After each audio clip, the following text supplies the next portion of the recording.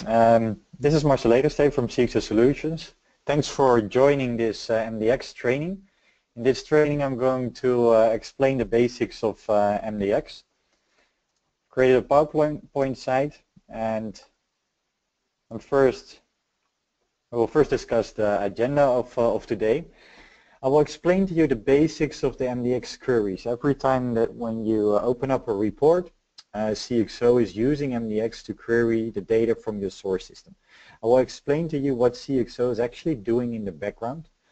When I'm explaining the basics of the MDX queries, I will also explain the basic concepts that we use in an MDX query. So for instance, a set or a tuple.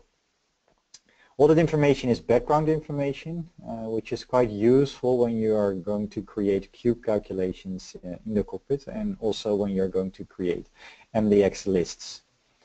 I will explain to you the basics of our MDX cube calculations, and I will also explain to you the basics of our MDX lists.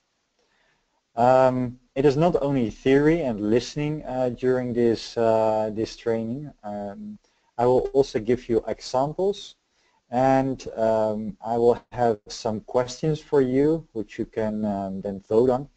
So let's see if you will understand the basics by looking at those answers you give to us. First of all, at the very beginning, what is actually MDX? Well, MDX, the abbreviation, stands for multidimensional expression. It is a query language for OLAP databases. It is invented by Microsoft. The good thing about MDX is that you can also use it as a calculation language. So you can actually compare it to the calculations that you also create in spreadsheets such as Excel. What is good for us is that MDX is embraced by a wide variety of OLAP vendors.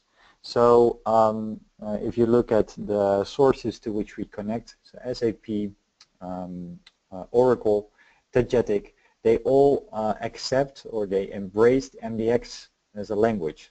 So for all the different sources, we use MDX to query the data.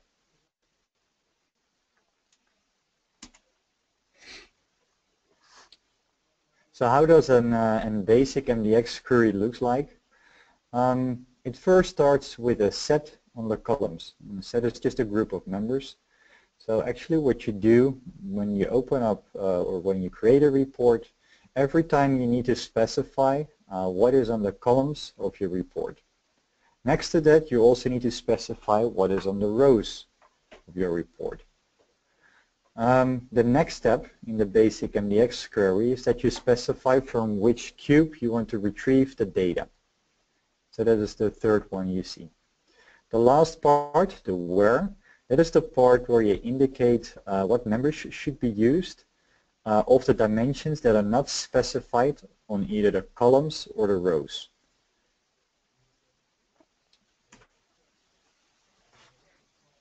If you look at the basic concepts that we use, first of all, you use members in an MDX query. Well, that is quite obvious. It's just a member from one of the dimensions, from one of the hierarchies of your source system.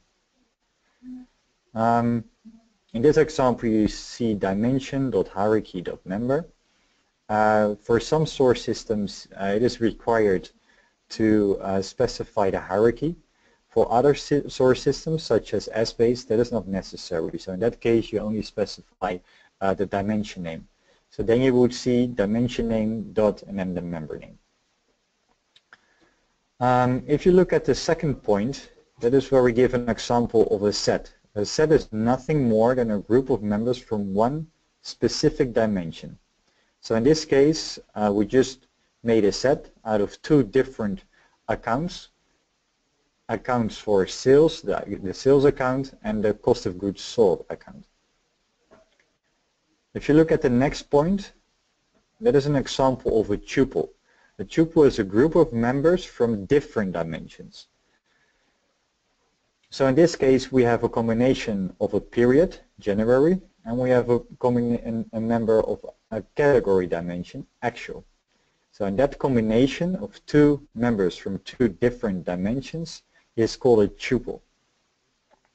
We can combine tuples and sets. Then we are talking about a tuple set, which is a group of tuples with the same dimensional setup. So here you see January actual and February forecast. You can imagine that you specify those different numbers for two different columns. So your first column will then be January actuals and your second column will then be February forecast. If we look at a more or at an example, so a bit less theoretical, you see here now our MDX query, but now with the members. So as you can see, also in this example, we just used that January actual combination and February forecast combination on the columns. So in this report, we would have two columns. On the rows, you see that we are using the accounts, so the sales account and the cost of goods sold account. The cube, the name of the cube we currently query is just cube, so a very simple name. And in the where, we just put the dimensions that are not specified in the rows or on the columns. So over here we just use the year 2016 and entity HQ. This all gives you all the members that we use in this example, so all the different dimensions are specified, and this will return a number from the source.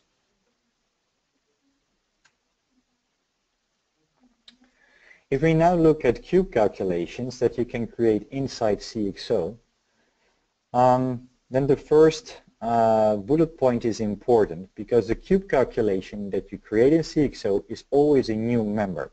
So instead of using an original member from your source, you can create a member as a cube calculation inside cxo-cockpit. The cube calculations that you create in cxo-cockpit can be applied to columns, to rows, and also in the where.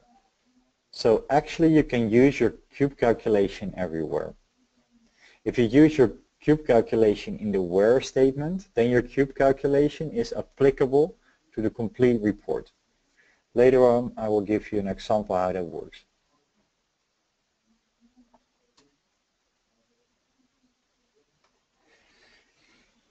A cube calculation must always return a result, and a result can be the following. It can be a number, so the first point. If you create a cube calculation, you can just enter a number like 100, and then when you use that cube calculation in your report, you will just see that number, 100. What you can also do is you can create, of course, a calculation with your cube calculation, and that calculation, for instance, the cost divided by sales, will return also a number. Next to a calculation, you can also use an MDX function. An example of an MDX function is the average function, which is shown over here. So in this case, the average is calculated of product 1 and product 2. MDX functions are defined by Microsoft. They have a library available in which you can look up all the different functions that can be used with MDX. And I will provide you that URL to that library later on. Next to a number that is the result of your cube calculation, a member of the same dimension can also be used inside the cube calculation. So let's say that you create a cube calculation for year to date, and in that cube calculation you just specify that you want to have a look or that you want to use the year-to-date input member from your source. Another option is that you can use a function again of MDX, and in this case we have the example that it will take the member 2016 of the year dimension and that it goes one step back with the pref member function. So then it will actually retrieve 2015. The last option that we have is that it can return a tuple. A tuple is a combination of members of different dimensions. So let's say that you create a cube calculation in CXO for the final budget, and in that cube calculation you then state that you want to retrieve the member budget from the category dimension and that you want to retrieve the member final from your version dimension. In that case, when you just use that final budget category member, it will always retrieve the final budget.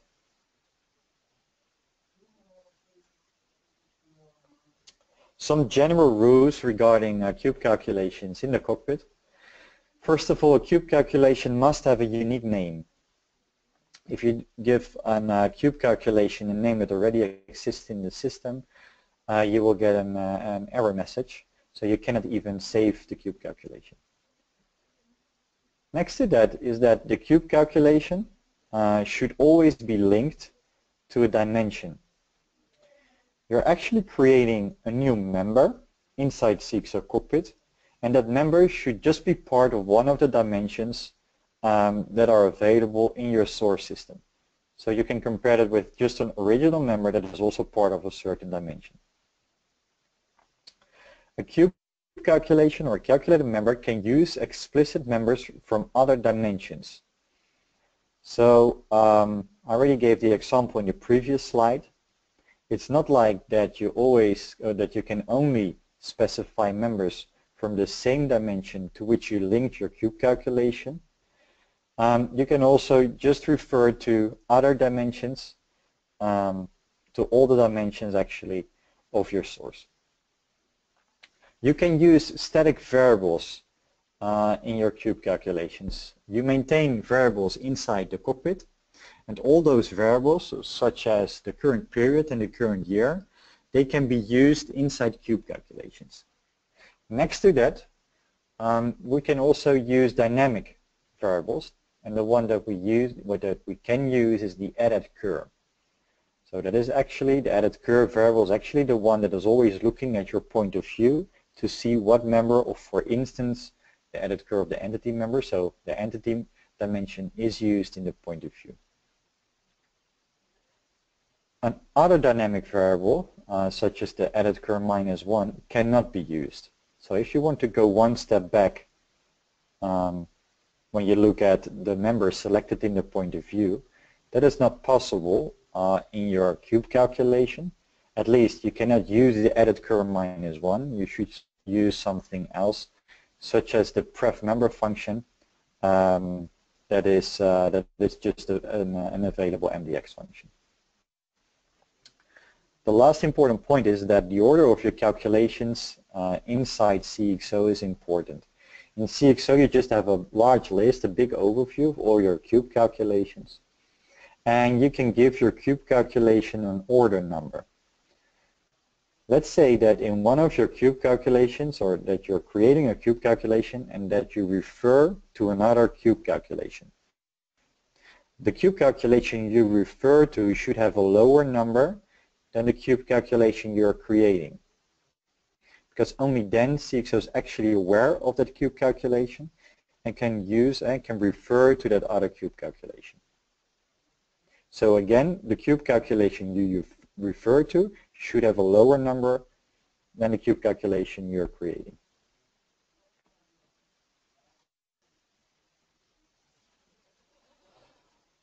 Cube calculations are very powerful, and it is mainly also because we can use if statements in the cube calculations. So you can just check a certain situation, whether it is true, and then you can give it a result. And in other cases, you can give it another result. The if statements in the cube calculations work with the case when statement. So you always need to use case when. So in this box over here, it's just a very basic setup of a conditional statement, of an if statement. And we always start with case when. Then you have your logical expression, so the thing you are going to check, for instance, what the year is. So case when, the year is 2016. And it is always followed with this then. You always write then. And then you give it a result. You can, for instance, say 100, or you can use a calculation over here, which gives you a number. After the then, you have the else. So in all other cases, so let's say that's not 2016, then you will have another result. And your conditional statement always ends with end. So the conditional statement always looks as follows. You start with case when, you then have a then, you can have an else, and you should always end with an end.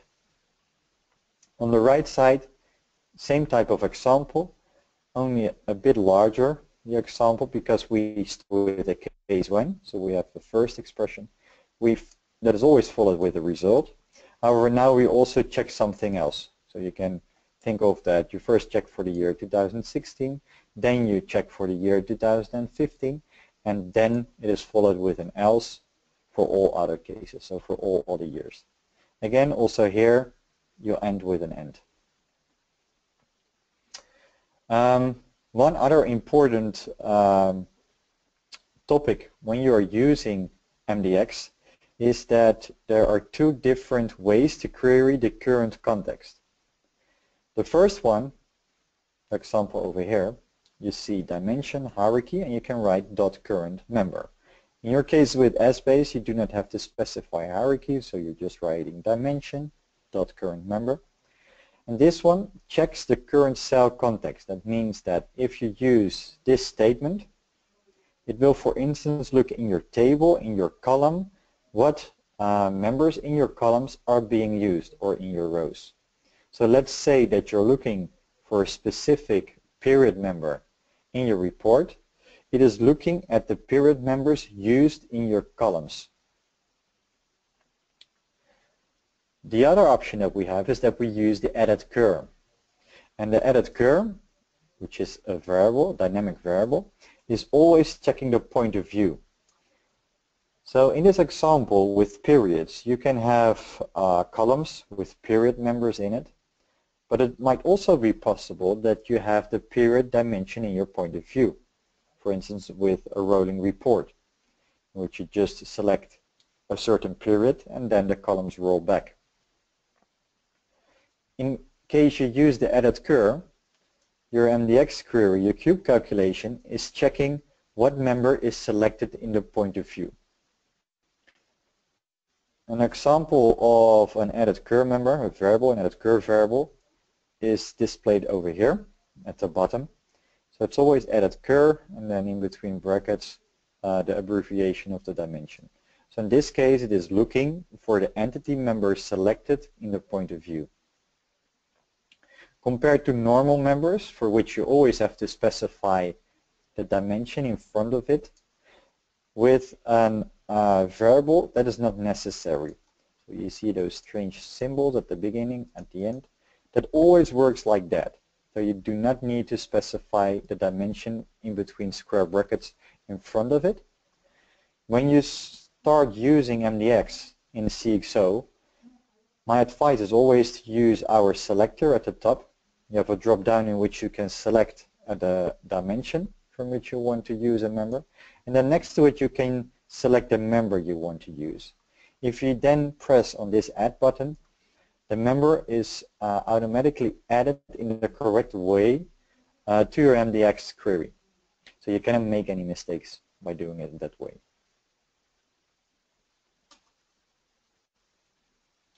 Now some more practical examples. In this first example, I created a cube calculation, and we are using the current member function. So if we just read it, it's quite easy to read. I'm just checking whether the year the current member is 2015. So if the current member inside my report is 2015, and if so, it is just subtracting Asia, the entity Asia, from geographical, which is in this case the total. Then we have the else, which just states geographical. Oh, I will go back. Which just states geographical. So that means that if the year is not 2015, it will give the amount of geographical as a result. And then we close our statement with end. So also over here you see we start with case when.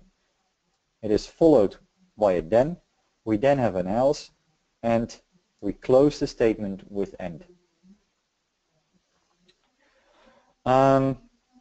If we look at this query at the bottom, it's a bit more advanced, Because we make a combination of the current member and a variable. And in this case, we check whether the current member of our report, so for instance, of in this case it's a period member, but for instance in the columns, if that one is equal to the variable per current, so it's equal to the current period that is maintained under maintained variables. If so, and in case the account member, the current member, is cost of goods sold, then the result is null. And null means empty. For S-base, we use missing. It's a bit different. In one of the next slides, I give you an overview of what we use with S-base. And for the customers using both HFM and S-base, I just compare the differences between those two different source systems. So I think it's quite a convenient overview to have because it's almost the same, but sometimes it works a bit differently. In all other cases, so in case the current member of the period dimension is not the current period and is not cost of goods sold, then we just use the measure member none.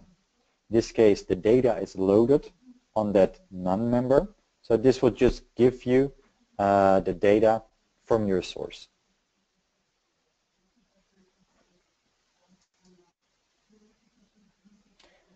This slide just gives you an overview of functions that are mostly used for cube calculations.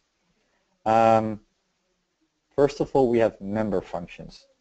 So as you can see, we already use the current member in our examples, but we also have pref member. We can use children, which obviously provides you with the children of the member that you use in your statement. You can also use or retrieve the properties from the source by using the dot properties option. Next to that, we can use numeric functions. I also already gave an example with the AVG, so with the average function. But you can also use a max function that returns to you the member with the highest number. And the last type of functions that we have are logical functions, and they either return true or false. So you can check whether a member is empty, or you can check whether a member is a base member by using the isLeave function. You can imagine that you use the isEmpty in your case when statement, so that in case something is empty, you can create an exception inside your cube calculation. Or in case a member is a leave, so a base member, that you can perform or that you want to perform a calculation with those members. And if not, you do not want to calculate it.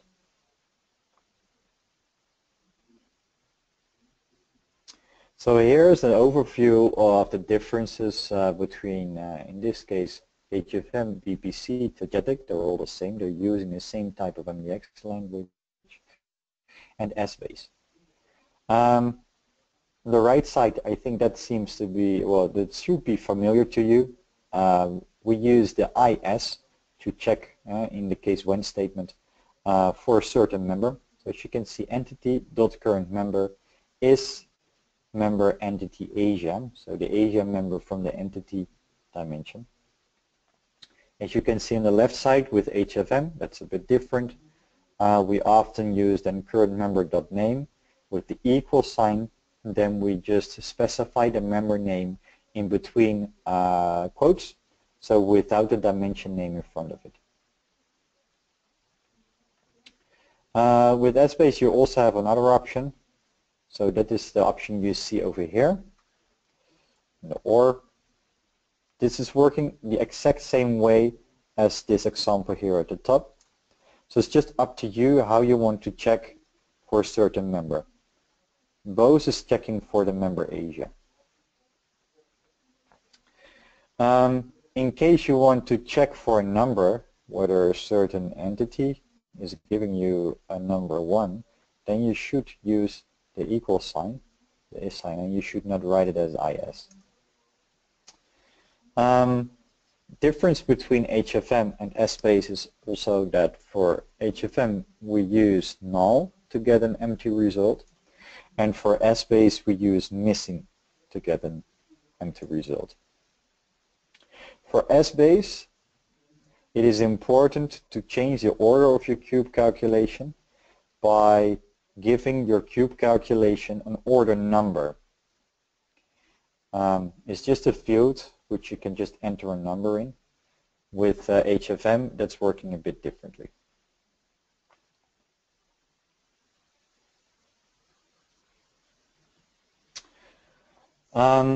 What we sometimes do with SBase, not in all applications, but in most of the SBase applications we do it, we create a split. So in this example, we are talking about a split of the period dimension of SBase, and we split that dimension into two different dimensions for cxo. So the period dimension and also the view dimension. We often do it because then you will have two different selectors in the point of view.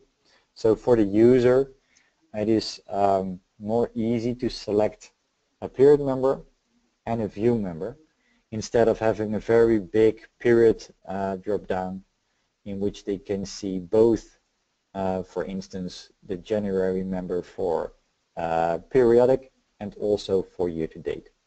So it's a bit more convenient for users that they have then two different dimensions and two different drop-downs in the point of view. In your cube calculation, you can still specify the members of period and view. You can both use the original member, that is just inside your source system, but you can also use variables to indicate what member you want to retrieve. So an example is the added curve variable that you want to use for a split dimension. The added curve variable is just then consisting of two different parts, the added curve for the period part and the added curve for the view part. In this case, it will just get you the current member for period and view, and cxo maps it and will retrieve the correct member from your source system. If you're not bothered with one of those members in your report, so let's say you just want to search for February, and it can either be on year-to-date or periodic, that doesn't matter. You just want to search for that period member February. Then you can also get that member or specify that member by using a variable. So in this case, we created a variable first. We attached a value to it. So we created the add per feb. We selected the month February.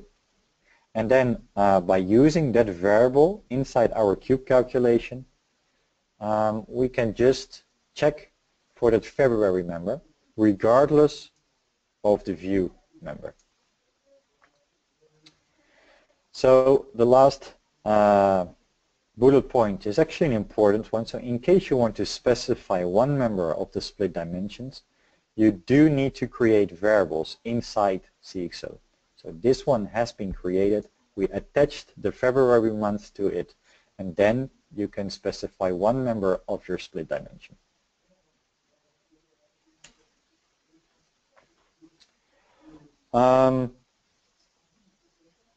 Microsoft created the MDX query language, and they also created a very nice function library in which they state all the different functions that you can use with MDX, and they also provide you with examples how to use them.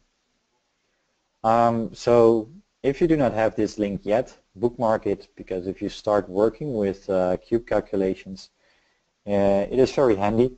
It contains a lot of information, and you have a good overview then of everything that is possible.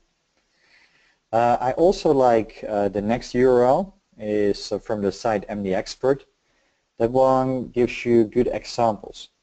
So the examples of Microsoft are sometimes a bit difficult to understand, and I do like the examples that MDXpert is using.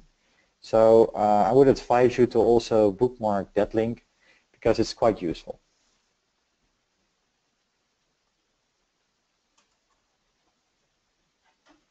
In case you start working with cube calculations, you will notice that your cube calculation will sometimes give you an error.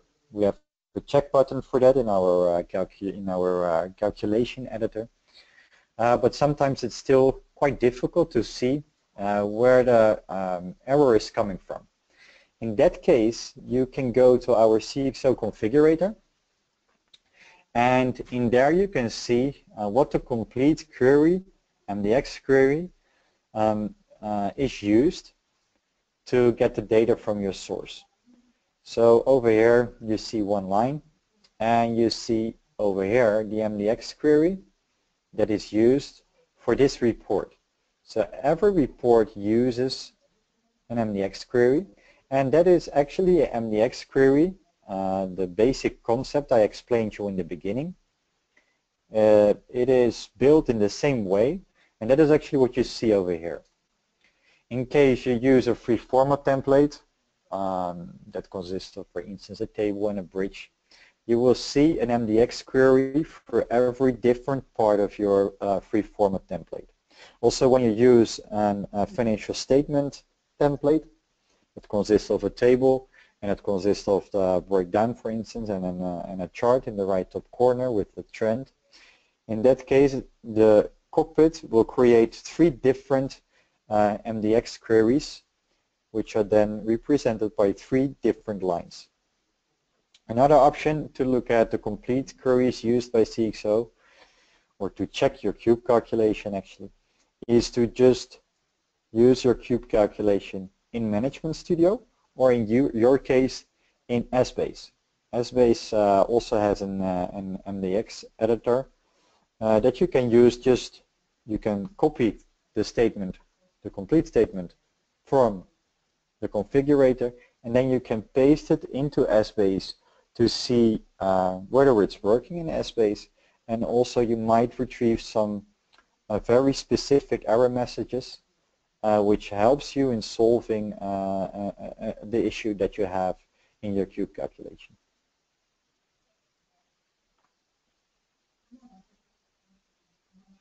So how does it actually work inside the cockpit? I'm now going to my training application, and I will give you an example of a cube calculation that you can create.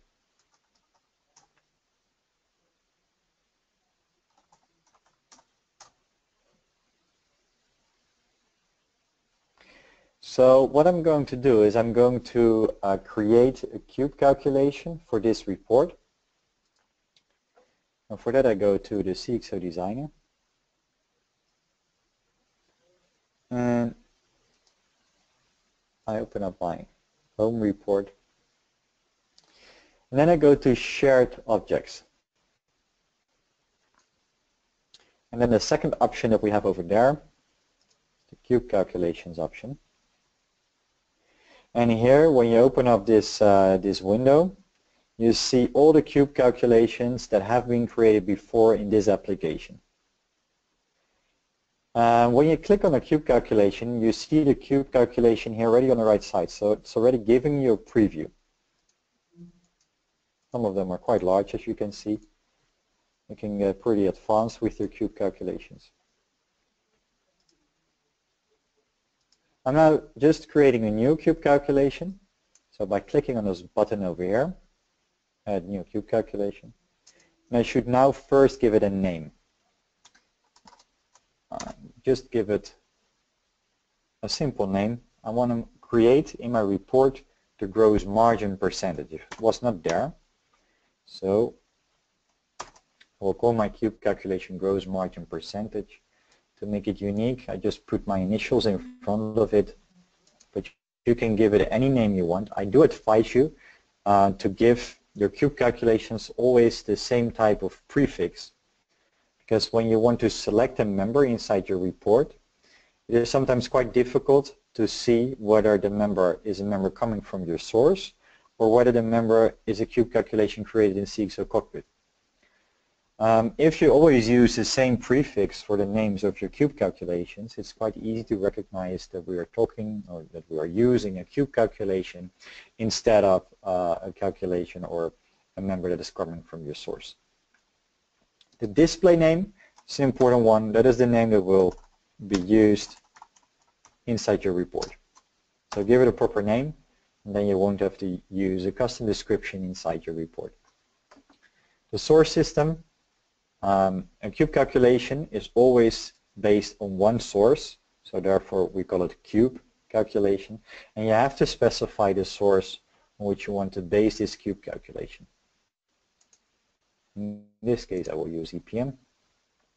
And then next important step is that we need to figure out, or we have to think of, in which dimension we want to create the cube calculation. In this case, we are creating a cube calculation gross margin that calculates the gross margin percentage. And a good place for this cube calculation is the account dimension. In this case, I think it's quite obvious. So I select the account dimension, and then this means that you can find this cube calculation in that account dimension.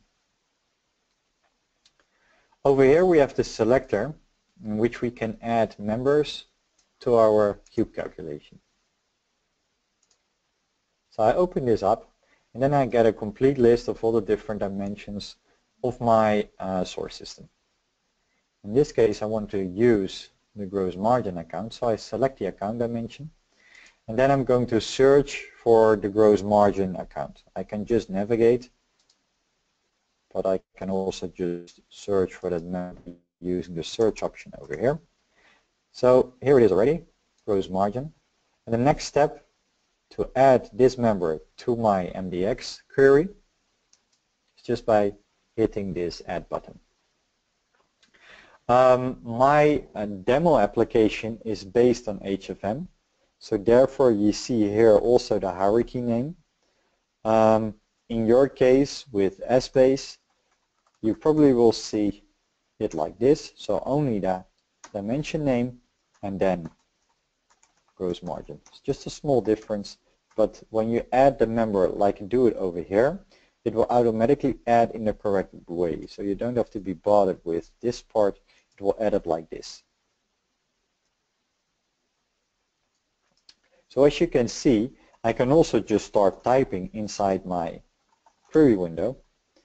I won't recommend it, because if you make just a tiny mistake, you will get an error or your cube calculation does not work. So if you need members of your source, just try to use the selectors here at the top, because then you know for sure that everything is added in the correct way and that you're also using the correct name, member name of the member you want to use. In this case, I want to divide the gross margin with our sales account. So I look for sales, not add the member. So we can just use the divide symbol that you're used to in, for instance, Excel. That also works with MDX. And this is for now it. I'm just going to save it. What you will see now is that at the bottom we have this gross margin percentage calculation.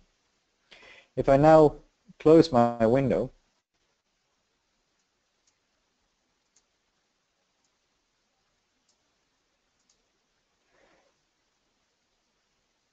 I can go to my rows list and I can add the account, the cube calculation that I just created. So I added a member. It's not the default member EBITDA at the added current member.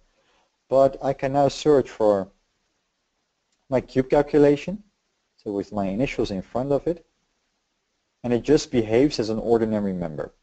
The last thing I want to do is I want to put it on the correct place underneath my gross margin.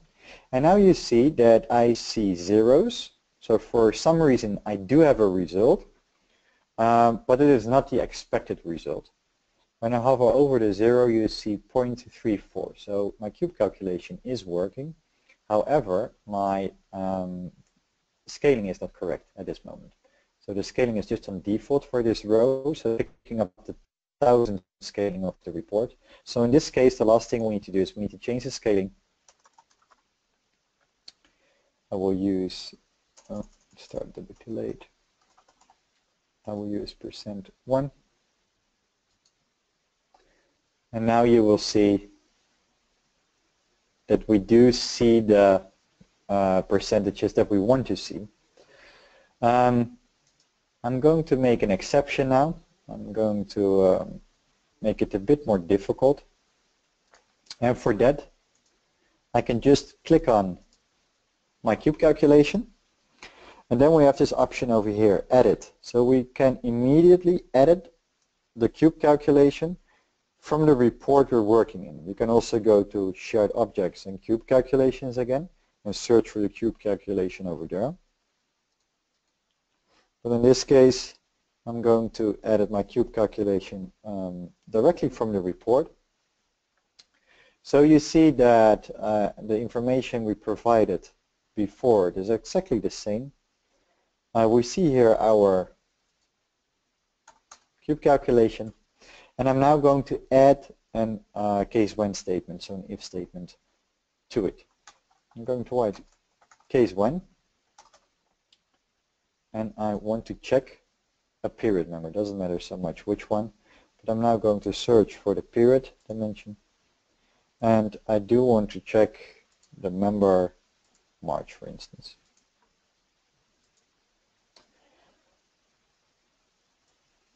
I'm copying the first part, and let's use it like this. I can also leave it like this, and I'm going to write current member dot name is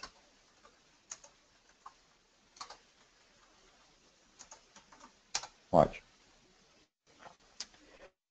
So I start with the case when, and I now check the period number March.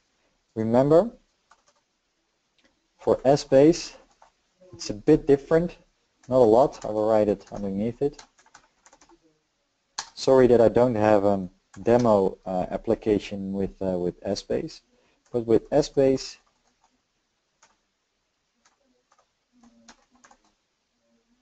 it will look like this.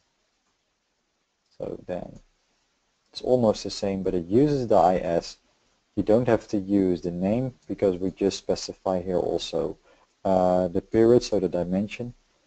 So that is how it looks like with S-base. This won't work over here, so I'm removing it, and I follow with my case when statement. And then after the then, I want that March period to be empty. In this case, I write null. With S-base, that's the other difference. It is missing. So with S-base, you would just simply write missing, and that will give you an empty result. All right. Null. In all other cases, so I use the else, we do want to use this calculation over here. So we do want to see the gross margin percentage. And then I have to close my calculation with an end. As you can see right now, you cannot fully see the MDX statement. We can use this button over here, and then it's going to full screen mode. So then it's quite easy just to make changes inside your cube calculation, and it's also good to have a good overview. It gives you a pretty good overview of your complete cube calculation. For now, I think it's fine, and we should now check whether the cube calculation is working. So we have this check button over here. If your cube calculation is not working, you won't be able to save your cube calculation. You will immediately get an error. But before saving it, I always check it to see whether the syntax is correct. And now it is correct, as you can see. I now save my cube calculation. I'm going to check if my cube calculation is indeed working as expected. So at this moment, the data in my report is on September. So we do see numbers, and I'm now going to select March. And as you can see, we don't have any result at this moment. That is because we made an exception. If I select April, we do see data again. So that is the way how you can make an exception.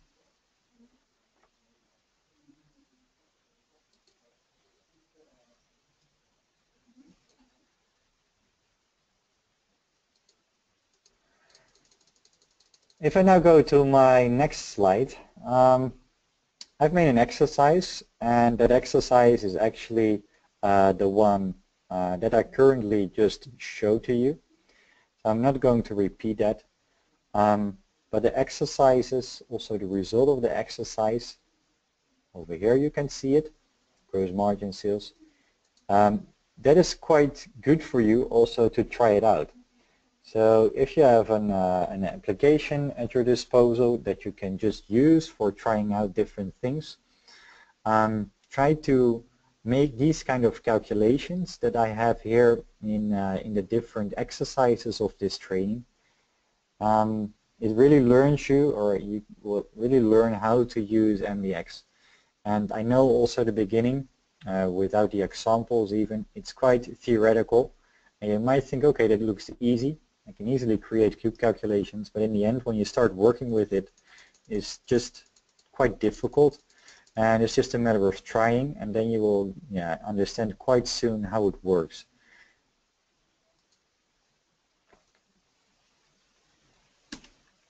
If I go to my next exercise, in this exercise I want to calculate the total column, which is shown here at the end. So this is not information that is coming from the source, it is a cube calculation. And also in this case I want to make an exception. So in this case I want in the year 2015 that Asia is being excluded from the total for some reason. In all other years, so for instance 2016, I don't want to have any exception, I just want to see the total of the US, Europe, South America and Asia. So I'm now going to create this cube calculation. So I'm going to my demo application. But before I do that, I want to ask you a question first. And let's see if this is going to work. And the question is stated here at the top. So in what dimension to create this cube calculation? You can go to the URL that you see at the top, polev.com/cxo16. And if you go there just with your browser on your PC, or you can even use your mobile phone, you can vote, and you can select either A, B, or C. So I see that someone is already giving an answer, but yeah, I'm asking you to give an answer to see if everyone is agreeing with the answer given right now, answer B, entity, or that some people also think that we can create a cube calculation for the total in another dimension.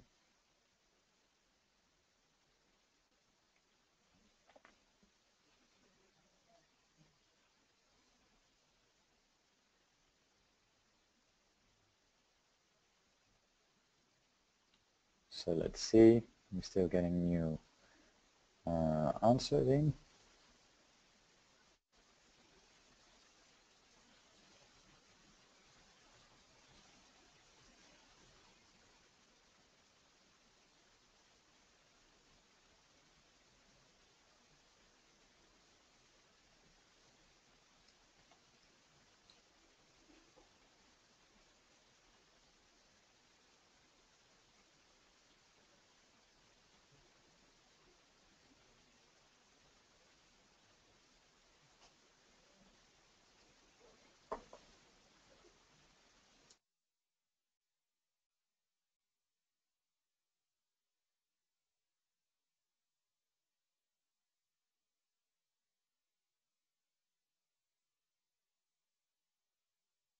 Okay, I think that at this moment everyone provided an answer. As you can see, it's between entity and measure. So 40% voted for entity, or it's even less. We get more votes in, so maybe I have to wait a bit.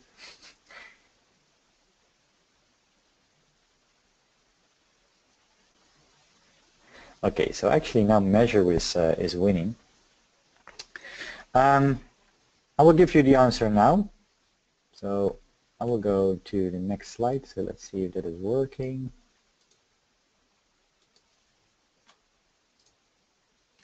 The answer is actually entity. And the reason for that is that we have, if we go back to the previous slide, is we have a list here already with entity members. So United States of America, Europe, South America, and Asia. And then it's quite easy to create a calculation inside that same entity dimension. So you should be aware that those members are part of the entity dimension, not of, for instance, the measure dimension. But because that dimension is already used in your column list, it is actually best to create your cube calculation in that same dimension, entity dimension, because then you can simply select your cube calculation in that list, and you do not have to add any other dimension member to it. You're just creating a total in your entity dimension. So how does it work? Now going to my demo application, and I'm just going to show you how you can create that cube calculation. Go to exercises, go to exercise 2.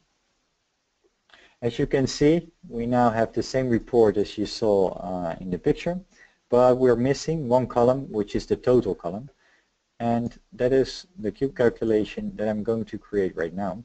So go to cube calculations again. I want to create a new cube calculation. I will start with my initials again, and I will say total entities because it's the total of the entities. Display name will be total. This is the name that will be displayed in the column header. Source system, in my case, is all the time the same. And the dimension, here it comes, that I want to use in this case is the entity dimension. So I attach my cube calculation to the entity dimension. In this case, I want to check for year.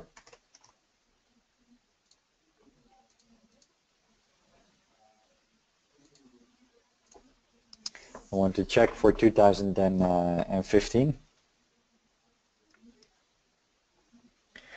So what I'm going to do right now, I'm going to use current member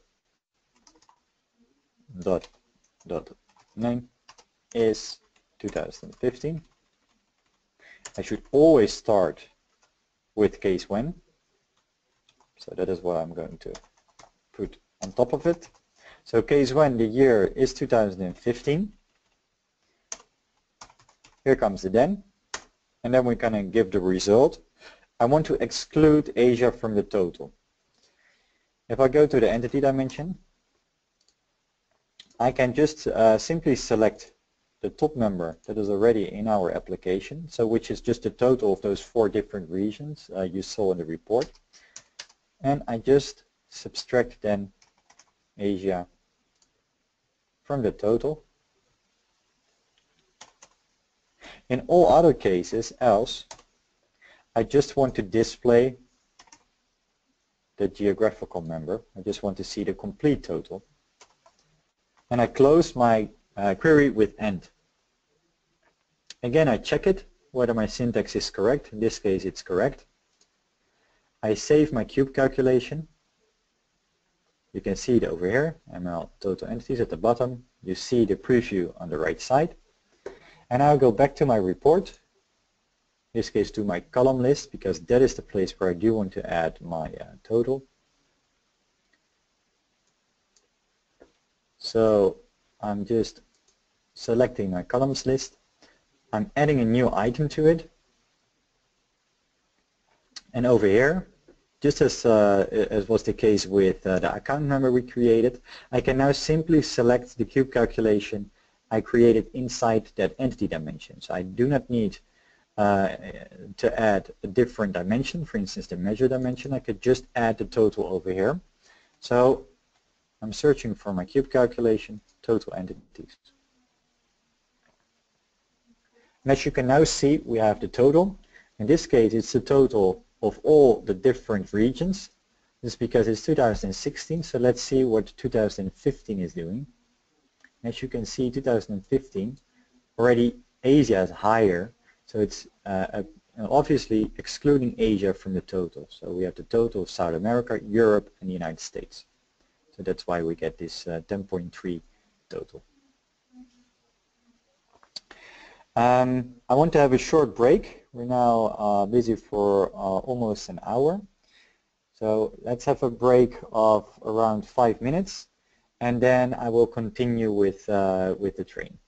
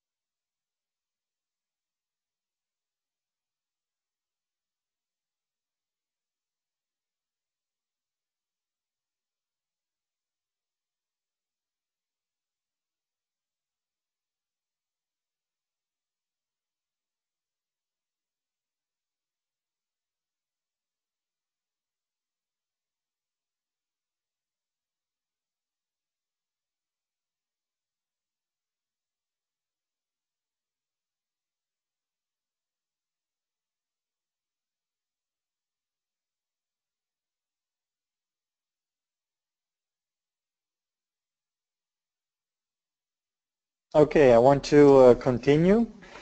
I hope everybody is back. I have one other exercise based on MDX cube calculations, and then we move on towards the topic of MDX lists. So let's have a look at the next exercise.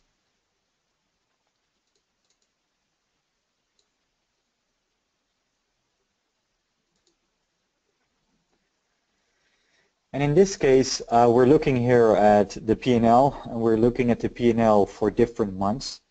And this is a 12 months rolling report, so we see that September is selected, and that September is showing in the last column.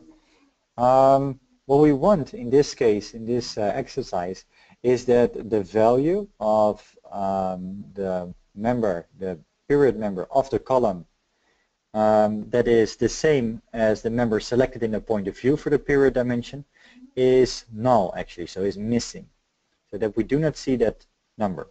So I want to make a dynamic calculation that both uses the current member function, so the function that is actually looking at the cell context, and the added cur variable, so the member that is used in the point of view.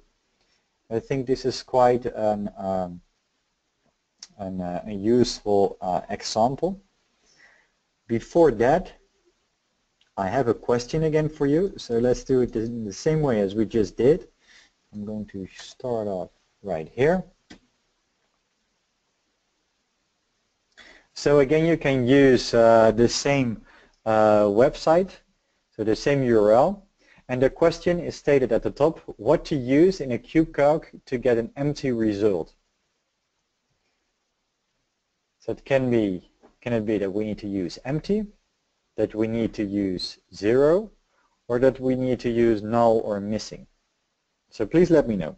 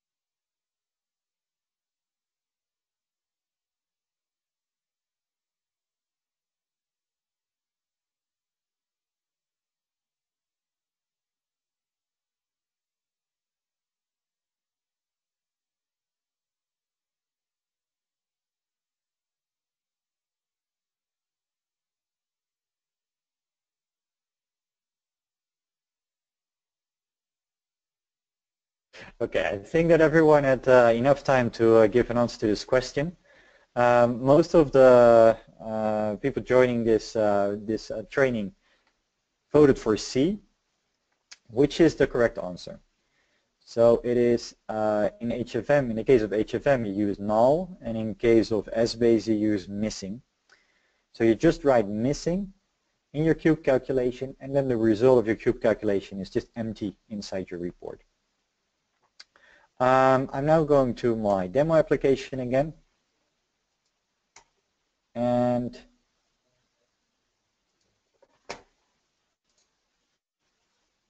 then I'm going to show you how to make sure that the cost of goods sold value for the period member selected in the point of view. So this was actually what you saw in the picture, in the thumbnail on the slide. So we want this cost of goods sold value to be just missing. So we don't want to see the value over there. So I now go to my cube calculations again. I'm going to create a new one. Start with my initials, so at least I know that's a cube calculation. and I'm giving this cube calculation filter cost of goods sold. Cost of goods sold, just the same display name. My source is the same source, EPM. And now I have to really think of in what type of dimension do I want to create this cube calculation. This cube calculation should be applicable to the complete report. I don't want this cube calculation to be in the period dimension. That doesn't really work.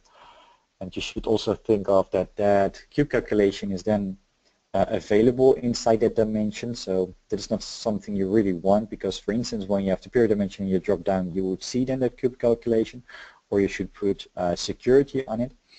So you should use a dimension of which just a single member is used in your report.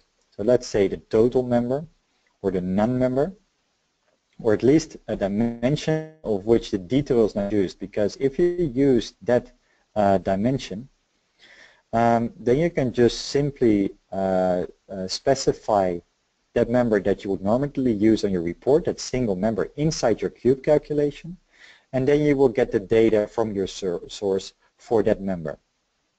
So in this case, I'm going to use my measure dimension, because that is a dimension I'm not really using in this report. I'm just using the non-number of that dimension, on which all the data is for this report. And I'm now starting to create my cube calculation. So I just write again, case 1, we want to check, first of all we want to check whether the period member of my column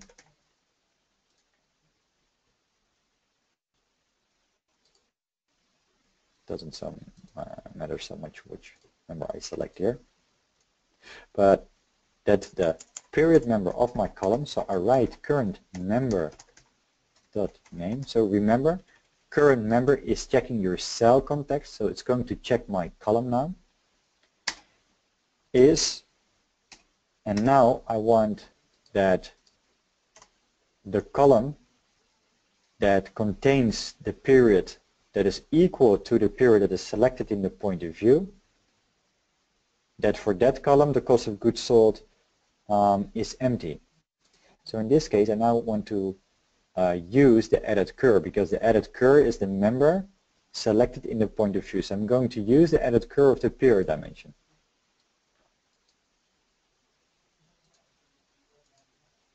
Like this.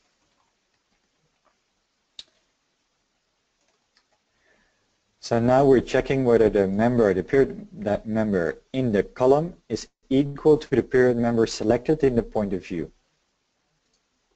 I'm going to extend it a bit, because I only want it to be empty for one account, which is the cost of goods sold account. So I use an AND, and I'm now looking for my cost of goods sold account. I'm adding that account to it. You can leave it like this on one line. You can also put it on the next one. It doesn't really matter. It's just the way how you want to write it. I want to check the current member dot name,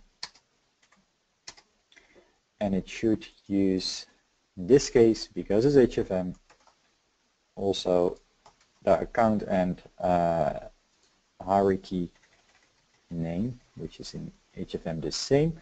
So now I'm checking whether the account used on my report, so in my rows in this case, whether it's the cost of goods sold account.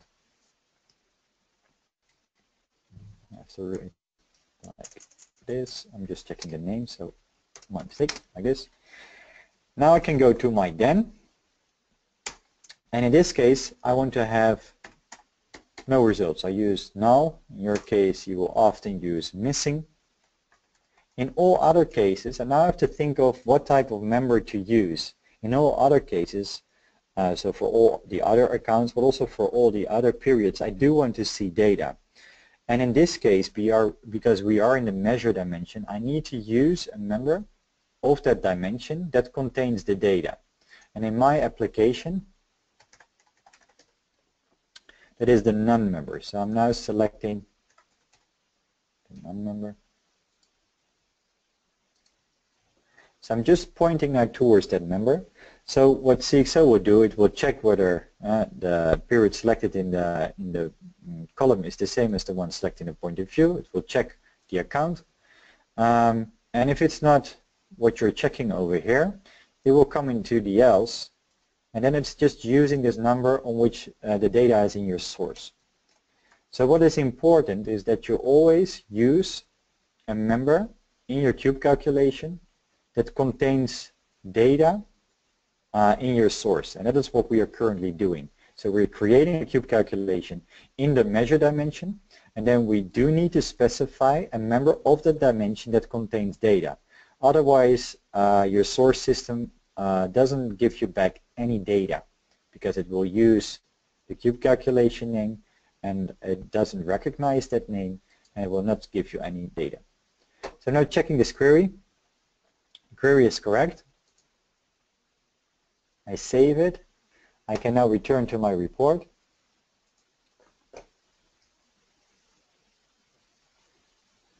And now I need to go to my measure dimension. So my measure dimension is not in my rows or my lists, and it's not in a point of view. I go to settings and I go to dimensions. And now, instead of using this default measure member, I'm going to use my cube calculation in which I filter the cost of goods sold. And as you can see right now, the cockpit is automatically updating, and now we do not see any value anymore for cost of goods sold, and for the period in my column that is the same as the period selected in the point of view.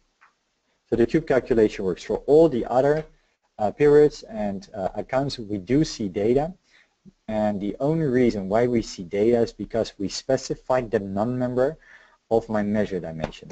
If I'm now changing the period to, for instance, July, you will see that the last column will be on July, as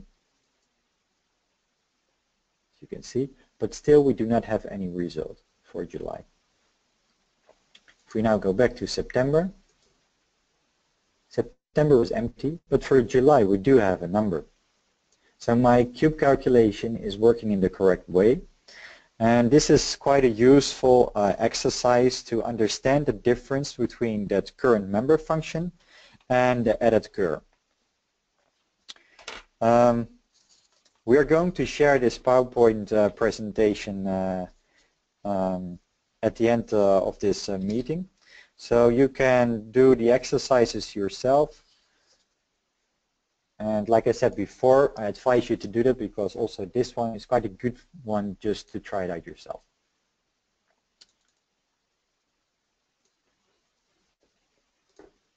I have one slide left regarding the cube calculations, and that is the following. That is actually really about what I use now in this last exercise with the measure dimension. So in your cube calculation, you should always use a member that contains data. So like I said in the first line, in some cases you want to create a cube calculation that is applicable to the complete report. Now in this case that was true. We wanted to use a cube calculation that was just checking the period and was checking the account. And it was quite convenient to create it in the measure dimension, because then it was just applicable to everything inside my report. So what we did is we picked a dimension of which the detail is not used in the report. So I didn't have any measure member in my rows or in my columns. It was not used in my point of view. It was just specified under dimensions, and only one member was used, and it was the default member, the non-member of the dimension. You can also use a dimension of which the total member is used. Again, you do not use any detail then, so total instead of none is also fine. So two examples I gave here. So you can use the non-member of the measure dimension, or you can use the total member of a custom one dimension, for instance. But in the end, the general rule when you create cube calculations is a cube calculation should at least contain a member of the same dimension the cube calculation is created in. Because in case you specify that member, it will use that member when querying your source, and it will give you data. Sometimes you forget that, you do not specify a member from the dimension, and the result will be that you won't see anything. It will just be empty. You will not get any error messages when you check the query, because the query is just written in the correct way. There are no technical errors, but your source system doesn't simply understand or know what member it should use for, in this case, the measure dimension. We can now go to the next part, and this part is covering the MDX lists. It's also making use of MDX, so that's the good thing. It's working a bit differently compared to cube calculations. So again, here we have quite some examples for you. So hopefully then it's clear how you can use MDX lists. They're quite powerful, so I think it's a really nice feature that we have. And with the MDX lists, we leverage the set-related MDX functions to create a member list. So you can just use MDX to create a list, and you can create a dynamic list. So you can create it with all the dynamics of hierarchies, ranges, exclusions, and you still have the ability to format your lists. So although the list is dynamic, you still have the formatting options that you would normally have in a normal list. So in a normal list, you manually add different members, and that can be quite time consuming. With an MDX list, that's not really necessary, because you can, for instance, use a descendants function, and by using that function, all the descendants of a certain member that you have specified will be used in that list. So it will save you time, and next to that, you can also make your list really dynamic. So you can use a case when statement in your MDX list, and then based, for instance, on a selection in your point of view, you can display a different list. Next to that, with MDX lists, because we already have actually dynamic lists inside our cxo-cockpit application, so you're already able to select, instead of normal, for instance, a descendants list, and then you can select a certain parent, and then you will see the descendants of that parent you select. But the advantage with MDX lists is that you can still use that descendants function, but you can use it in combination with a member from a different dimension. So with the basic functionality of CXO, you're always restricted to one dimension that you can specify, for instance, that you want to see the descendants of an entity member. But with MDX, you can also specify members from other dimensions, for instance, from the account dimension. So I gave here on this slide two different examples. I'm just going to show you or discuss them, so you can understand how that works. It's already quite sophisticated, so we'll just start with a simple beginning. But MDX functions, they make use of, or you can make use of MDX functions in your lists. And one of those functions is the descendants function. Also, this function is described in the Microsoft library, and they have quite some good examples how you can use that MDX function. But in this case, the MDX descendants function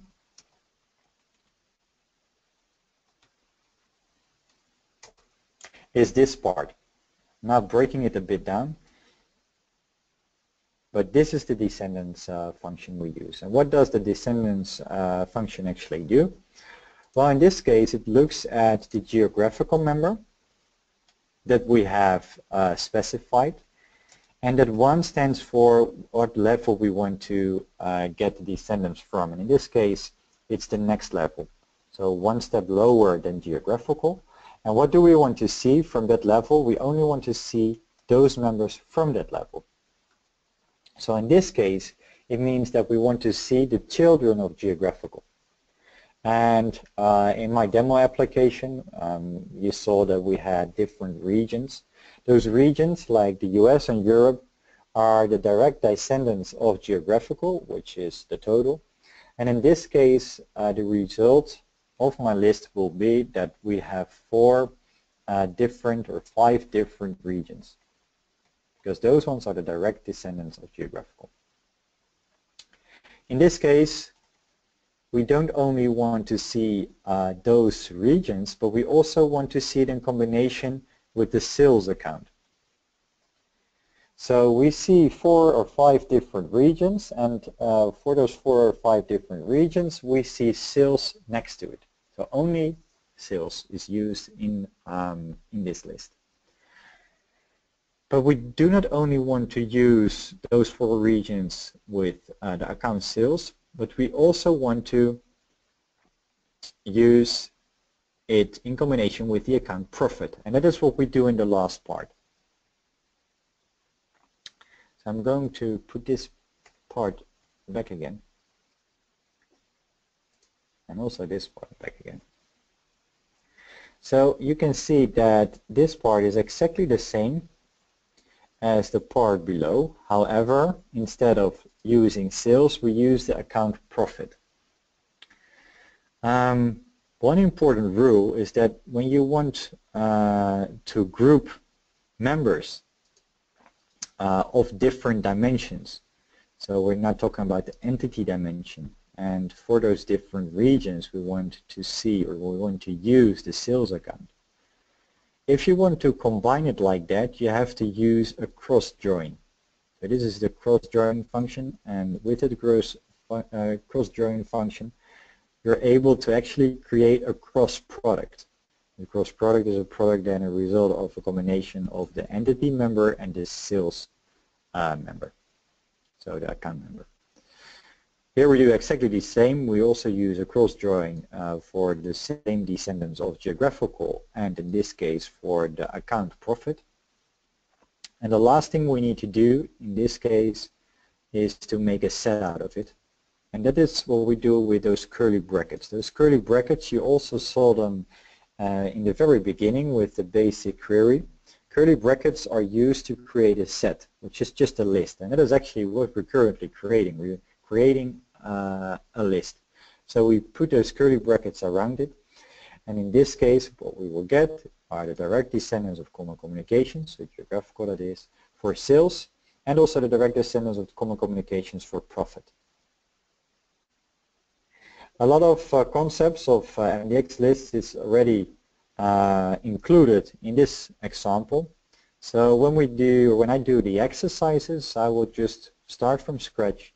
So then it's a bit more clear how you can really start with your MDX list and how you can make it more advanced. Another example, which is quite good, is the top count example.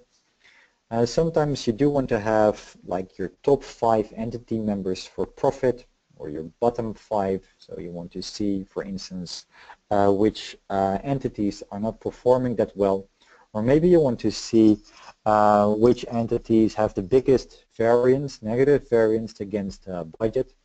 So really for exception reporting, and in that case you want to use the top count.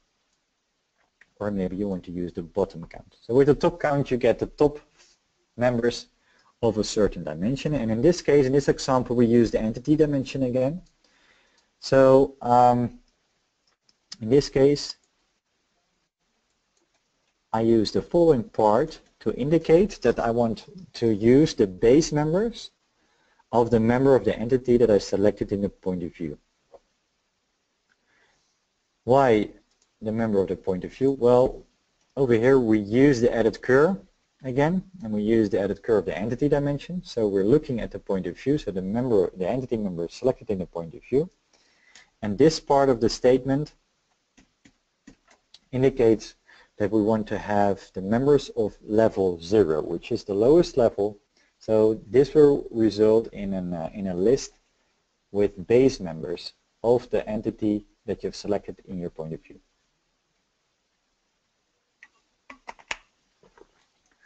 And of that list of base members,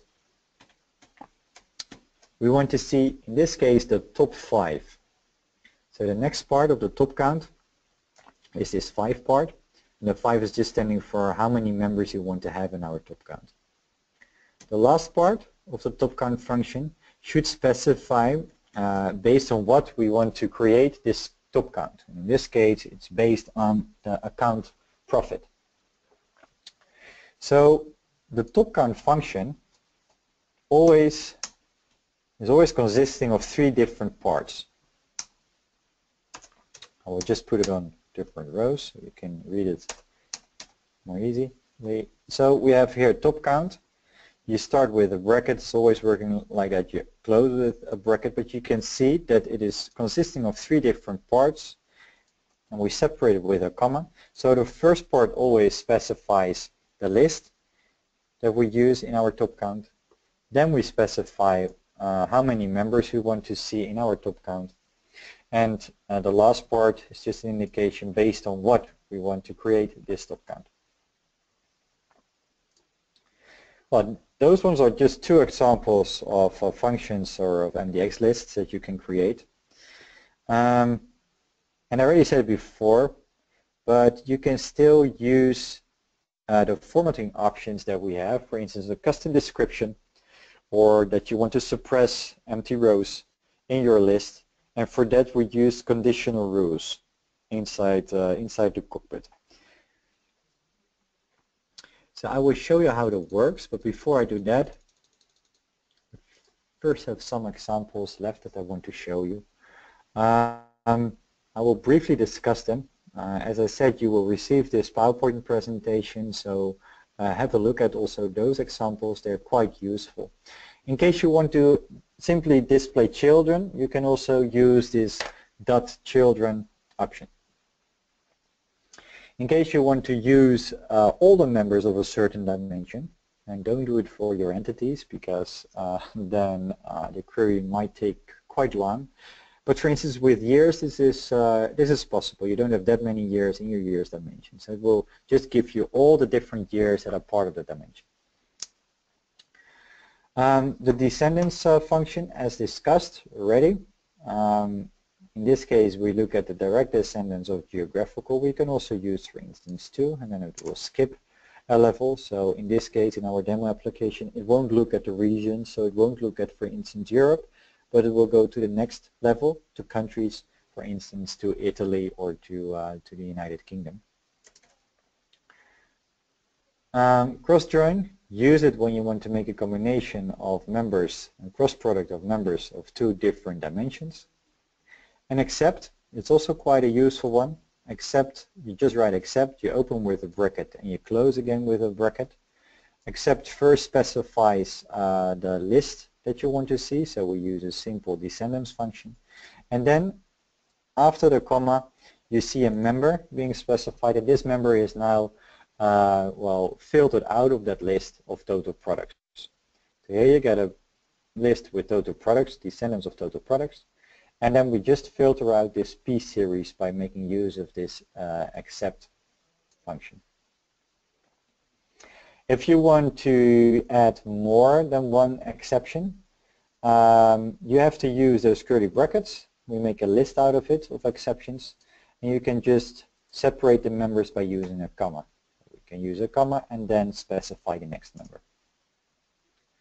The last one, I already gave it in the previous slide as example, but to retrieve base members, you should always use this function, so the levels 0.members function for sbase.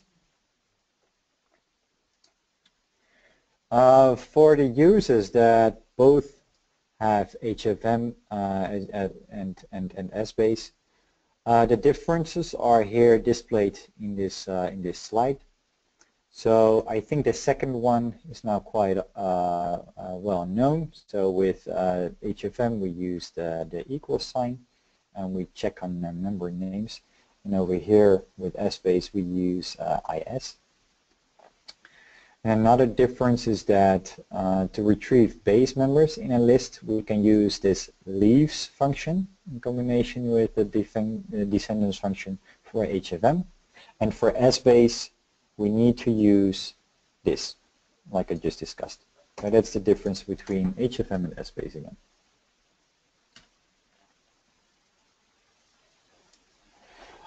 Some basics for MDX lists in the cockpit.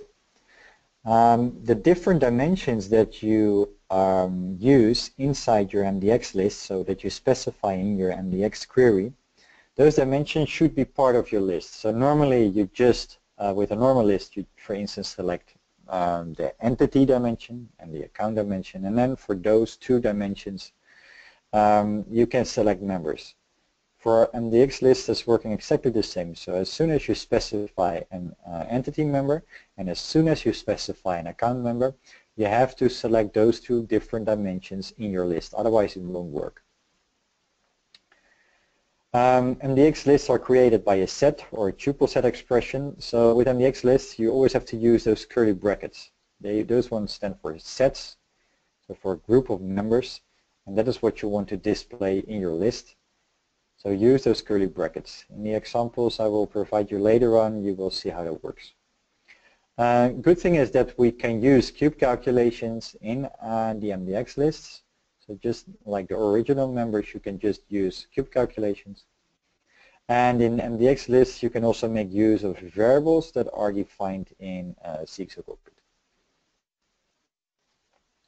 So now a demo of MDX lists. I'll now go to my demo application again.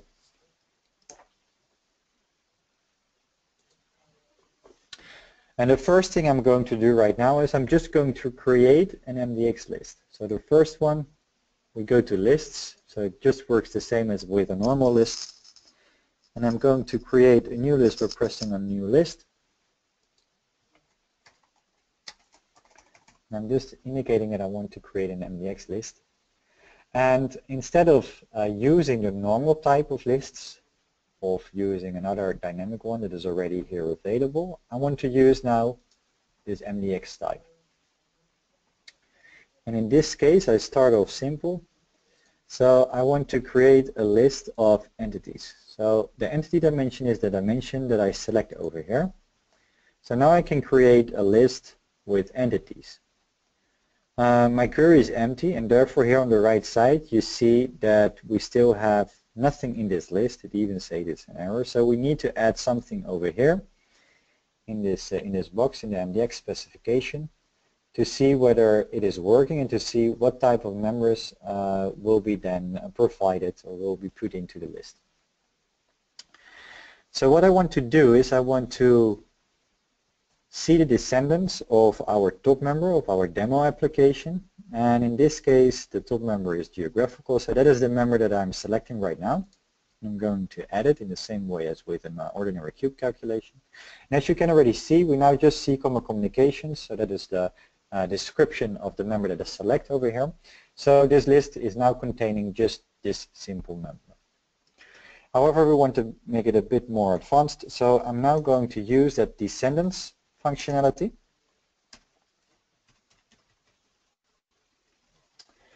And that descendants functionality or function is always also consisting of 3 different parts. So I want to see the different regions, and I know that the different regions are on the next level if we look at geographical. So I enter 1, and then I'm just specifying that I want to use only that level in my list. And as you can see, we now see the different regions. We also have a new joint venture. But this list is working, and it's just giving me the next level. If I change this one into 2, it will skip 1 level, and we see the different countries and regions. So I go back, and now we only see the regions. If I use 2, it skips that one, so we don't see Europe. Now we see Italy, and we see United Kingdom. I only want to see the regions for now, so I select 1. And then I want to add one other thing. I actually only want to see the different regions for one certain account. With our standard functionality, with our dynamic list, that's not possible, but with MDX lists, this is possible. So the first thing we need to do is we need to add a dimension to our list, the account dimension.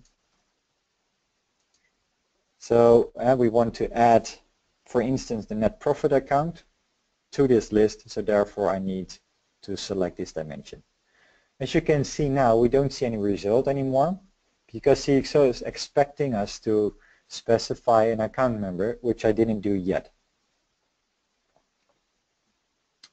So what I'm going to do right now is I'm going to add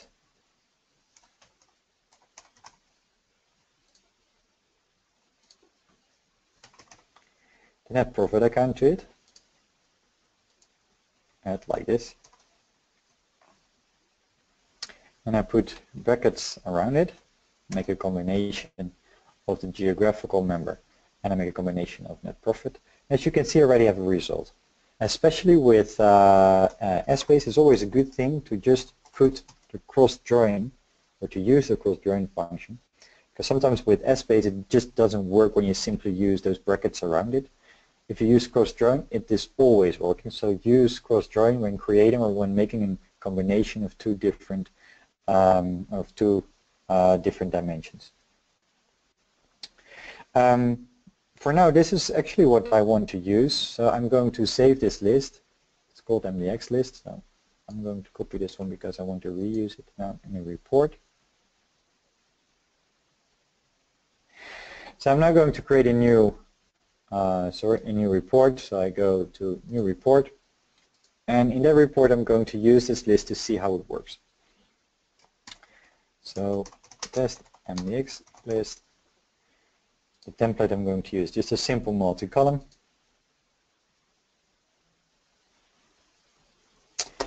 And I'm now going to select, just for columns, the simple list. It doesn't matter so much which one. For instance, this one. The rows is more interesting because for the rows I'm going to select the MDX list that I just created. So MDX list is this one.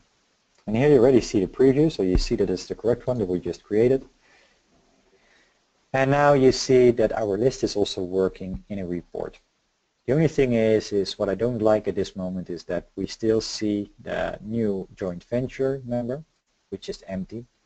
So this doesn't give us any information.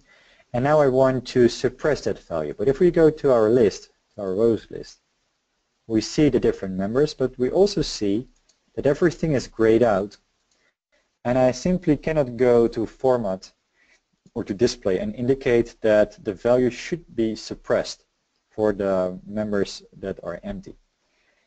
For that we use the rules. So we have an option over here at the top, rules. So click on that. And then we can start with a specific condition, and then we can indicate, well, what we want to do for that condition. In this case, I'm just going to indicate over here that I want to suppress a value, and I want to suppress the no data in 0 rows. I'm not giving here any information in an if statement, so that means that for all members of this report, now this suppress value is working. So I save this one. And now you see that our joint venture is gone. And if I now go to display, you also see that we have now this option, suppress no data in zeros instead of no suppress. So this rule is working fine, and this is actually the way how you can make sure that you can make still the changes, the formatting changes inside this dynamic list. Another example that I can give, you now see that we use United States of America. Maybe that's a bit too long. So I'm going to add a new row to it, and in this case I do want to use the if statement. I'm going to filter on entity name equals, that is fine, and can now enter a name, and in this case you see it also here at the bottom. I want to filter for United States, so I'm going to write United States, and then I can indicate what I want to do. Well, in this case I want to change the description, so I'm indicating that I want to set a custom description, and instead of United States or whatever is being displayed over here, so it's now stating United States of America including net profit, I just want to show US. So I don't want to see United States of America, I don't want to see net profit, it should just display US. So I save this one. And now as you can see, CXO just loops to this list, sees that the first one is United States, and then changes the description that's coming from the source and changes it with the custom description I just provided, the US description. So that is the way how you can use rules in combination with an MDX list. Now go back to my PowerPoint slide. We have a new exercise, and we also have a new question for you. Let's start from this point. I now want to create a list, a column list actually, that contains all the years and all the quarters, as you see in this example. But what I also want, I want to suppress all the years and quarters that are empty. Otherwise the list will be very big. We have a lot of columns. That is not what I want. I just want the years and quarter combinations that contain data. Before I show you how you can create it, I have a new question for you. And it is how to get a cross product of different sets in an MDX list. So how can you combine different dimensions in an MDX list? And especially with SBase, it is important that you use the correct function. So please give me your answer, and let's see if everyone agrees now with the cross join, or that you think that we need to use, for instance, just brackets or curly brackets.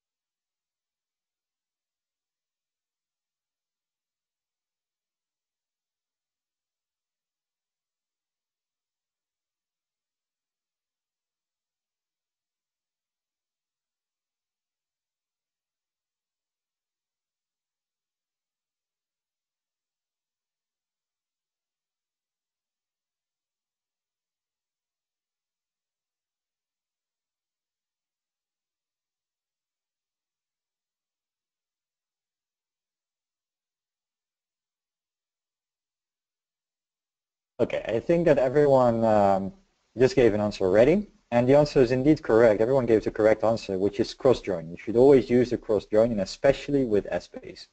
So let's see how I can create a list of this exercise. So I will go out of my PowerPoint slide again. And I'm just going to create a list with all the different years and quarters. So for now,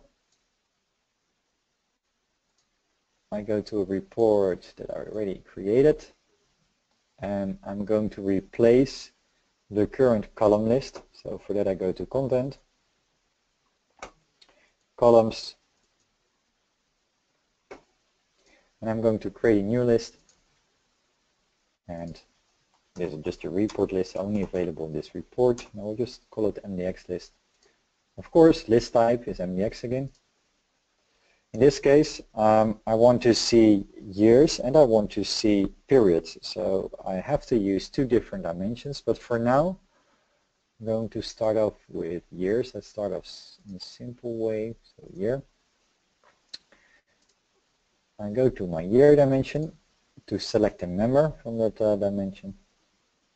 Doesn't matter so much which one, because in this case, I do not need that year dimension in front of it, but I can just indicate that I want to use all the members of that year dimension. As you can see on the right side, we immediately see now the members that are available in my year dimension.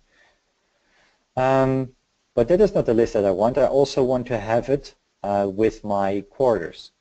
So now I have to add the period dimension to it, to my list. I add the period dimension. You will see that my list is failing because it is requiring me to specify a member, or at least one member, from the period dimension. And now I start off in the correct way. I'm going to use that cross join. So you gave the correct answer, that is a good thing. I'm going to use it now to make a combination of years and periods, so to make a cross product actually. So let's see what is happening. And I now add, I'm going to my period dimension, and I'm going to select this top member, add. And I don't want to see year, I actually want to see the children of year, which are the quarters in my application. So as you can now see, we get a cross product of the year and the quarters, which is quite nice. So we see still 2011 and first of 4 quarters, and then it goes to 2012 and then the 4 quarters of 2012.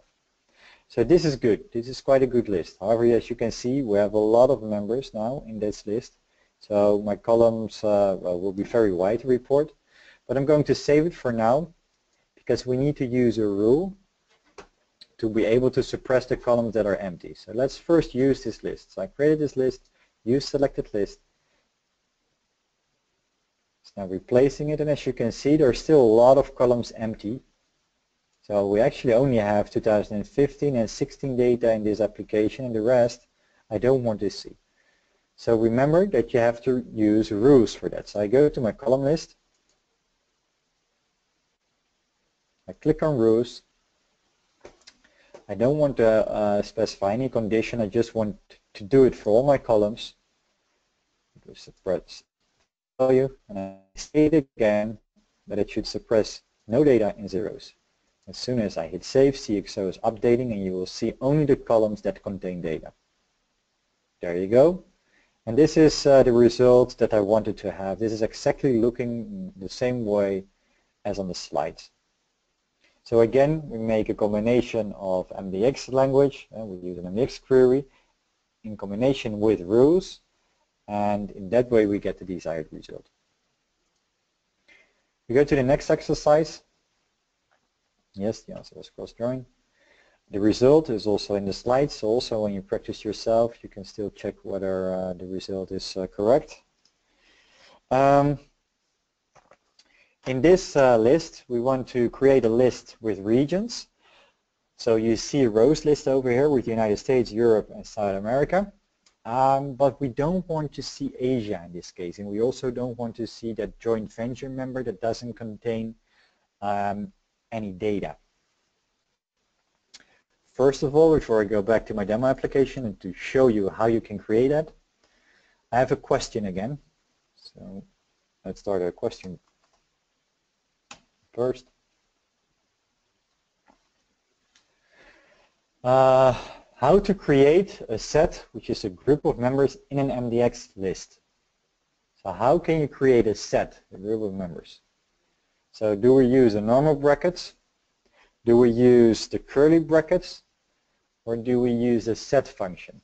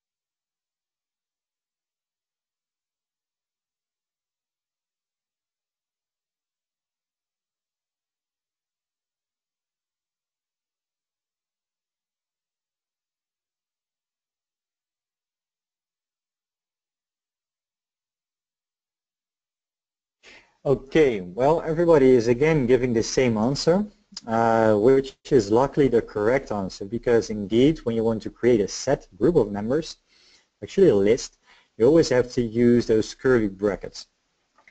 And you separate the members of your group of members with a comma. I'm now going to exit again my slides. So indeed, the answer is the curly brackets. So I'm now going to create this list with the exception, and also in that list I'm going to use those curly brackets. So let's see how that works. So I go back to my application, I go back to a new report, and I want to replace this P&L with a list of regions, and then with the exclusion of Asia.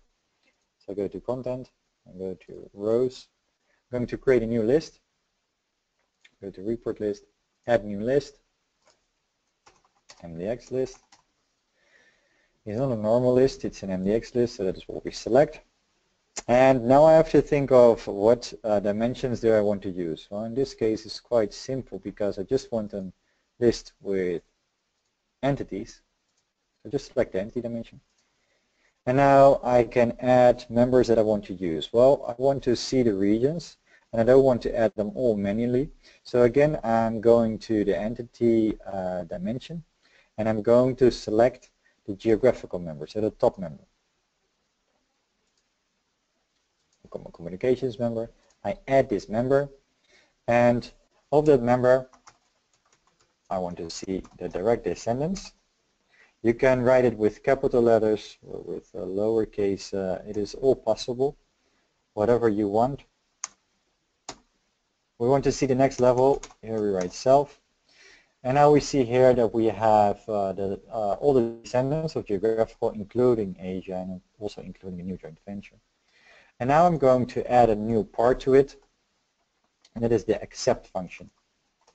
Accept function consists of two different parts. Function is always open with a bracket and close with a bracket, so that is what I'm already adding. And the first part is now our list with regions, but now I'm going to add an accept to it. And that accept in this case will be Asia. So I'm now going to search for that Asia member. And I add that member to this query. And now as you can see, it's already filtering out Asia. So we now only have 4 members. New joint venture can filter it out also. But I'm going to use a rule for that. So I'm now going to save this part. For now, I'm going to make a little change afterwards, but I'm going to use the selected list. So for now, we already have those 3 different regions. We still have new joint venture. In this case, I want to use a rule again just to filter out new joint venture. So that is what I do. Suppress value. Again, that member should be gone. And now I want to edit my list because I also want South America to be filtered out. So you can change your MDX list just by clicking here, edit list, and then you get your MDX specification that you currently use. Because we want to filter out now 2 different members, we want to group those members, we need to make a list out of it, and we need to use those curly brackets. So we start with it, we end with it, it is working again. But I now want to also add South America to my list, so I separate it with a comma. I'm going to the entity dimension again, and I'm now selecting South America, and I'm adding it to the MDX specification. As you can see now, also South America is gone. So here you do have to use those curly brackets because it's a group of members. I save it, and now you will see also that South America is gone.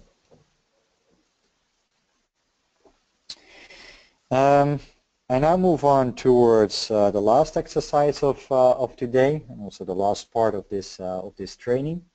I have one last question also for you. So let's see if we get a 100% also with that question. Would be good. The result, exercise 6. This is the most advanced list that you can think of.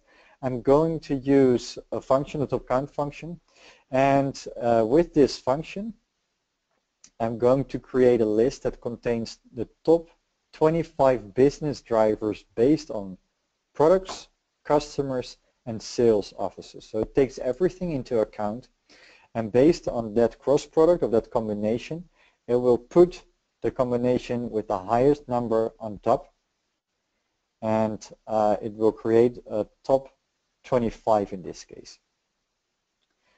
So I have one last question for you, which is, what function to use to get a top 25 list. So do we need to use the bottom count function, the top members function, or the top count function? So please give an answer. I will wait for a few moments and then I'm back again.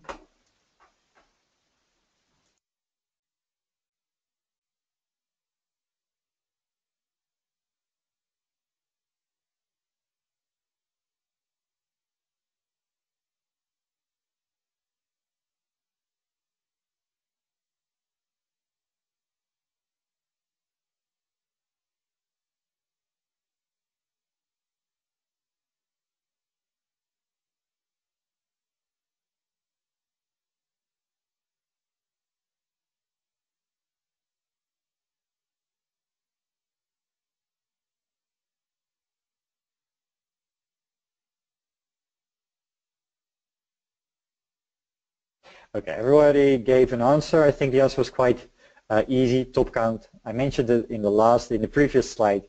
So I think this question was quite easy to answer. It's just good to know that you can use top count and bottom count. I want you to remember those two different functions because they are very powerful, and I think you should also try them out in your application. So also, especially with exception reporting, if you want to see which entities are not performing well or underperforming compared to budget or to last year, use the bottom count, because then you can immediately get an overview when opening a report of the entities that are underperforming. I'll go back to my demo application again. For the last part, exercise 6, I want to replace the current rows list that I use. So this is now simply a list with a normal list with entities. I'm going to content, to rows,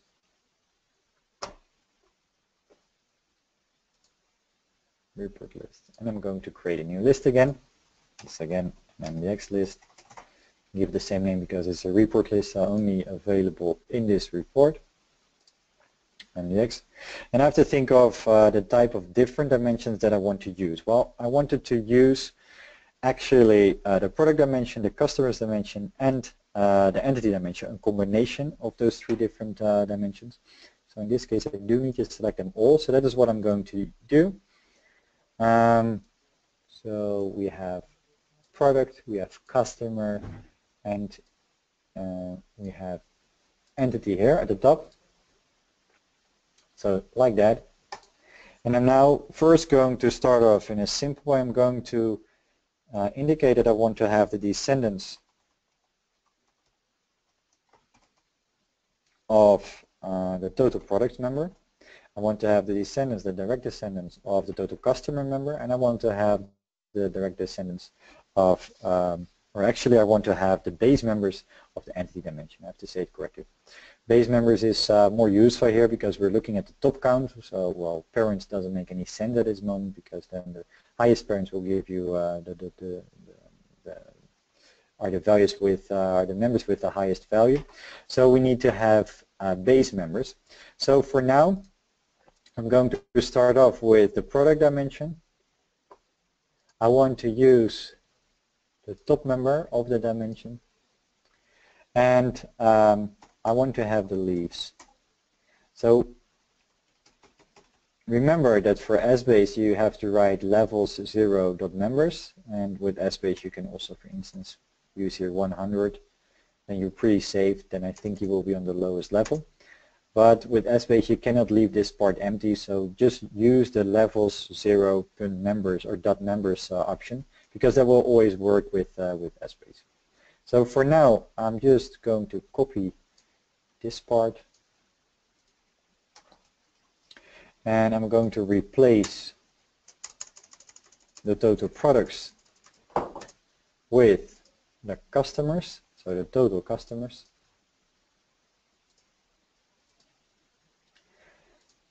Like that. Last time I also do this now for the entity dimension in the exact same way.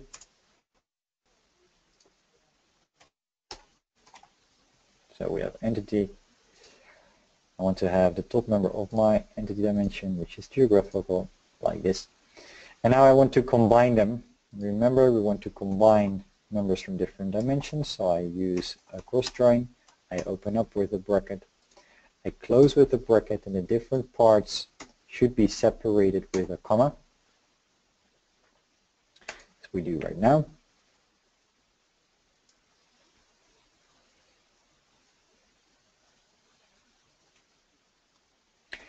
It is a set, so we use curly brackets around it. And the last thing, oh, there we go. It's a very long list. So it's taking some time to create this list. The last thing that we need to do is we need to add the top count function to it. Top count function consists of 3 different parts. So first of all, I'm going to write top count. Oh, it's just a bit slow. Wait for 1 second. I have to write top count over here. So top count. I open it up.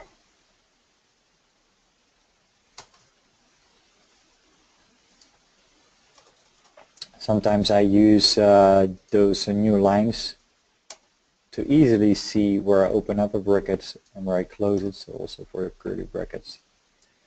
So here the descendants closes here, closes here. This bracket is going to close at my cross join. You can even use empty spaces or empty lines in between, doesn't really matter. But for now, here we close the cross join. I use now the comma because now the part comes that we specify that we want to have a 25, the top 25. And the last thing I do specify is that I indicate based on what I want to see a top 25. Well, in my current report I already have a drop-down list with accounts. So it is pretty nice that when I select an account and that I will see the top count based on the account I select. So I'm not going to specify an account here, I'm just going to specify the measure non-measure member, because I know that on that member, that non-member, all the data is of my application. So I add this one at this moment. And now I close my top count. So now as you can see, I have my top 25, so those ones are 25 lines. One last thing, I indicated that I want to have the product dimension, the customer dimension, and the entity dimension. Those ones are all specified. But over here I'm now using the measure dimension, which I didn't put in my list. The reason why I don't have to do it is because it's inside a top count, inside a certain function, so it's in the last part only. So it's not really part of my list. Therefore it's not necessary to add this dimension to my list. So in case it's part of a set of a list, you do have to specify that dimension, but when it's just part of the end of a function, in this case of the top count function, you do not have to add that dimension to your list. I saved this list now. I'm going to use that list. Let's see how that works. I didn't specify for what period the list should be created, so based on what period. And as you can see right now, it's just basing now my top 25 on the dimension that is selected in the point of view. So as you can see here, it starts with the highest number and it ends with the lowest number. It is now based on gross sales, but I can also select a different account, net profit, and then we see, well, this is the wrong example, but for instance, direct cost, we see a different list. So we see different numbers, 664, 440. So it's set up completely dynamic.